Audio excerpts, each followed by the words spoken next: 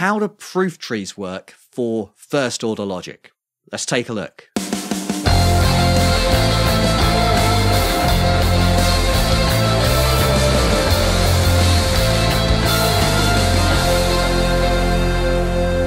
Hello everyone, welcome to The Attic. My name is Mark Jago, I'm a philosopher in the UK. This is part of a series of videos on proof trees in logic, and in this video we're going to be looking at first order logic rules. Okay, so first up, make sure you've seen the previous videos on propositional logic because we're going to be reusing those rules. There should be a link to that around here somewhere if I've got it working right. In this video we're going to introduce the new rules that we need for first order logic. We're going to see how they work, we're going to see how rules work for identity, and look at some examples. Okay, so if that sounds good to you, give this video a big old thumbs up, that really helps me out, and why not subscribe to the channel? So the two bits of good news when we get to do trees for first order logic are, first, they work in exactly the same way as proof trees did for propositional logic. The strategy and the technique is the same. Second bit of good news, all the rules that we looked at before, we're still going to use. So the majority of the rules we've learned already. Basically, we just add some extra rules for dealing with the quantifiers. So for the quantifiers, we're going to need 4 extra rules. One for dealing with the universal quantifier, one for dealing with the existential quantifier, and one for dealing with the universal quantifier when it's negated, and one for dealing with the existential when it's negated. And then later on in the video, I'm going to show you how to deal with cases where we've got identity and where we've got non-identity. Okay, let's start off with the simplest case first, the negated quantifiers. These are really simple. When we've got a negated universal quantifier, basically that means the same thing as an existential quantifier. So if not everyone's happy, then somebody isn't happy. So we can change not for all xa into there is an x, not a. And similarly, the negated existential is basically going to be a universal. So if it's not the case that someone's happy, if no one's happy, that means everyone is unhappy. Okay, so in general, not there is an xa, that is going to become for all x, not a. And then if you want to, once you've applied those rules, you can tick them off to say you're done with that sentence. You don't have to come back to it. Okay, so those are the 2 easy cases. Now we're going to look at the slightly trickier cases of the universal and the existential. Let's start with the universal. So if we've got an open branch that has got everyone is happy, let's say, on it, what could we infer from that? Well, we can infer that each particular person is happy. Okay, so if we've got for all x, fx, and we've also got Anna on our branch, like we've got something with the name A in it, then we could infer that Anna is happy, fa. Okay, and we can do this for each particular person. So what our rule is going to be doing is it's going to be instantiating the universal quantifier with a particular constant. So we're going to be going from for all x a to a on its own, but with all the x's in it replaced by this constant. C should be a constant that we've already got in the tree if we've got any at all. Okay, so if we've already used some name like A or B or C, we can reuse it to instantiate our universal quantifier. If we don't have any constants in the tree, then we can introduce a new one. Okay, so it's not like if we haven't got any names, we can't use this rule. We use a new constant. But we should avoid using new constants if we've already got some there in the tree, or rather in the branch already. Okay, so this thing here means the sentence that's just like the A up here, but all the X's in it get replaced by C, where C is some constant or name.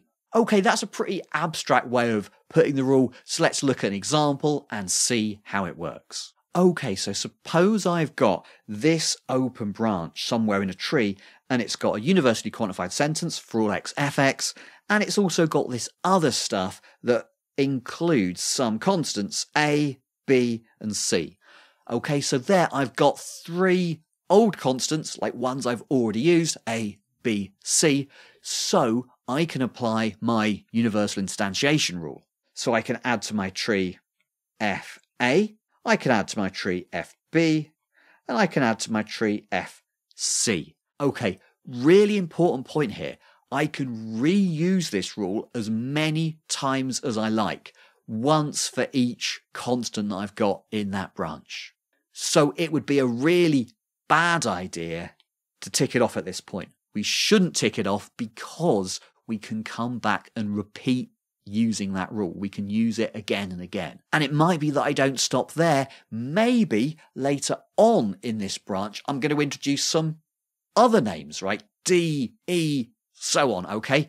Then if I do that, I can come back up to this sentence here and use the instantiation rule again. So basically what the rule is saying is, look at the whole branch. Doesn't matter whether it happens before or after the universal sentence. If you've got any constants on there, you can put those constants into the universal quantifier, and you can do that as many times as you want. By the way, I've added these lines here to show you where the rule is being applied, but you don't really need to do that. You could just write this as one long kind of list of sentences, one after the other. It would be perfectly fine to write it out like this, just one line after the other. I sometimes put those lines in basically just to show you where I applied a rule, but you don't really need to do that. And in fact, it saves a bit of space if you don't do it. Okay, so that's how we deal with the universal quantifier. What about the existential?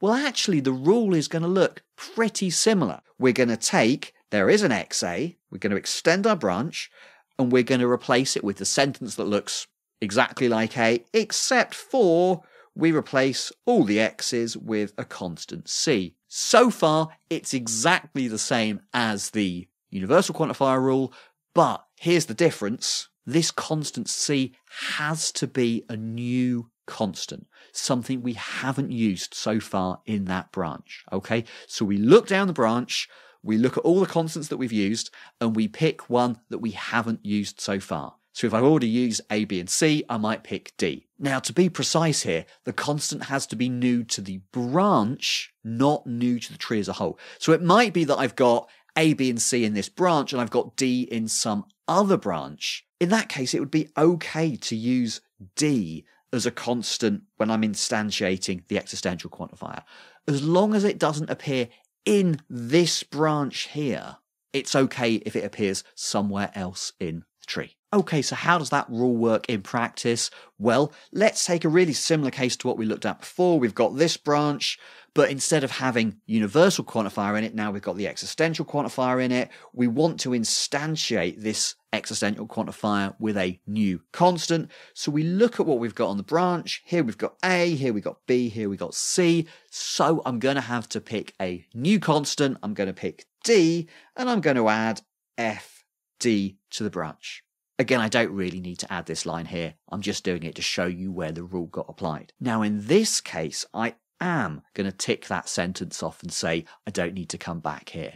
Why is that? Well, basically, if we're saying that something is F, and we've decided to call that thing D, we're kind of picking an arbitrary name for the something that's F. I'm just going to call it D. D is a name that I haven't used before, so it's going to serve as an arbitrary name. Okay, if you don't know what that means, you might want to look back at the videos on natural deduction. We're kind of doing a very similar thing here as we did in the natural deduction rules for the existential quantifier. Okay, I hope I've linked those up here somewhere. But once we've introduced that arbitrary name to instantiate our existential, we don't need to do that again, okay? We only need to pick one arbitrary individual to be the thing, the something that is F, the something that is happy or whatever. We don't need a whole bunch of them, and we shouldn't have a whole bunch of them. So once we've applied that rule, we better tick it off and say, don't use that rule again. So the only rule that we get to reuse is the positive rule for the universal quantifier. So there are our 4 rules for the quantifiers and the negated quantifiers. Now we're going to look at the rules for identity. So the positive rule for identity is going to take 2 premises. One is going to be an identity sentence, like A is identical to B, and the other is going to be some sentence involving A.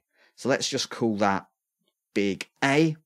My rule is going to tell me I can write down the sentence that's just like big A, but all the names A have been replaced by B's. So basically I'm doing a substitution. It's like Leibniz's law, okay? If A is the same thing as B, then I can take anything I'm saying about A and say it about B as well, okay? If A is happy and A is the same thing as B, I can infer from that that B is happy. So in general, the way I capture that rule is I say, take any sentence, I can infer the very same sentence, but with all the A's replaced by B's.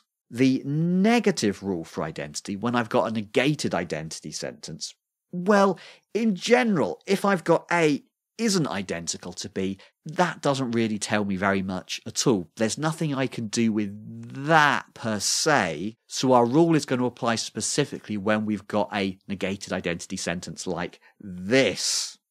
A is not the same thing as A. Okay, that should be a logical falsehood, right? It can't possibly be true because everything is identical to itself. So if we've got that, we're allowed to close that branch immediately. So this is quite a special rule. It allows us to close the branch in the same way that the contradiction rule allows us to close a branch. Okay, so if we've got A and not A, a sentence and the negated version of that sentence on the same branch, we can close that branch. We're adding another way to close a branch, and that is when we have a negated identity of the form A isn't the same thing as A. Let's just remember here that when we write this thing here isn't really a special logical symbol, it's the negation of an identity symbol. So writing it out properly, that sentence is this one here. It's not a primitive sentence, it's the negation of a primitive identity sentence, but we're just abbreviating it like that. That's basically what everyone does. Okay guys, so there you've got all the rules, all the new rules that you need to do proof trees for first order logic. Obviously, we haven't really said much about how to use them yet, so stick around. In the next couple of videos, I'm going to take you through some examples of how we put those rules into practice. Thank you so much for watching this far. If you've got any questions, leave me a comment down below. If you enjoyed it, give the video a big old thumbs up. That really helps me out. I hope you stick around for the next one.